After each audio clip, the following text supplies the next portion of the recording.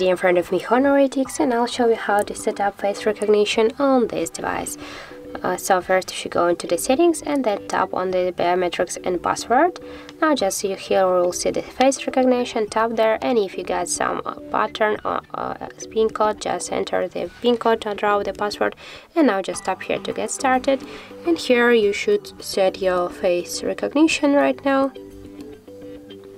And as can you see, the tap is complete, and now just we'll try to unlock our device. As can you see, my face recognition is working. So that's how to set up the face unlock on the Honor 8X device.